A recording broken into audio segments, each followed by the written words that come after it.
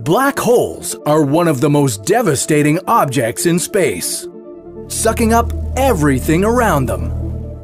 But there's another space phenomenon that's just as destructive. And it's known as a white hole. The white hole? You're probably less familiar with. And its signature move is to expel energy rather than sucking it in. So, with our two fighters having completely opposite attack strategies, the white hole is a proper journeyman and has been roaming space for millions of years, kicking butt and taking names. That's because scientists theorize that this white hole used to be a black hole. Scientists suspect that after millions of years, black holes will become white holes.